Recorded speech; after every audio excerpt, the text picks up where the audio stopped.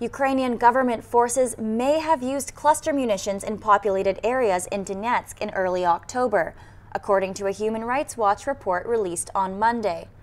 Kiev has denied the allegations. Since all the parties to the conflict in eastern Ukraine use the same weapons, it's sometimes difficult to establish with certainty responsibility for a single attack. But for several attacks on Donetsk in early October, we have very strong evidence that it was the Ukrainian armed forces. The impact side showed that these rockets came from the southwest, and when we went there to areas controlled by the Ukrainian government forces, we found misfired rockets that showed that the rockets came from that area. The NGO added that it could not conclusively determine responsibility for many of the attacks, and that both sides were probably guilty. The incidents were documented by Human Rights Watch during a week-long investigation, which included gathering physical evidence and interviews with witnesses and victims. В это время упала эта бомба вот тут вот. Если хотите, могу эту яму показать. И взорвалась, и прямо в окно. В окно, как его, она стояла возле окна. И разбила окно, этот осколок, и вот так вот сонная артерия перерезала.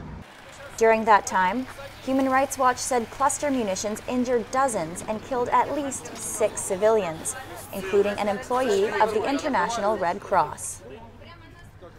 Cluster munitions are made up of a rocket or bomb that contains dozens of smaller munitions called submunitions.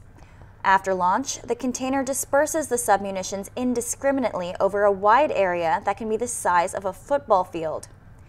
The submunitions are designed to explode on impact.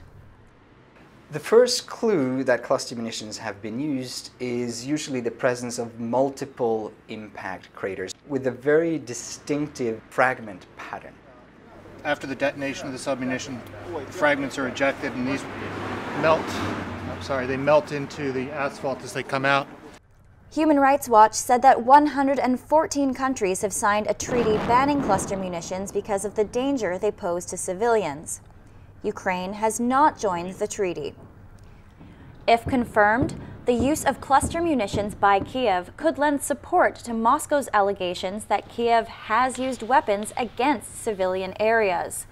Kiev has accused the rebels of targeting civilian areas, and human rights groups have accused them of a variety of abuses.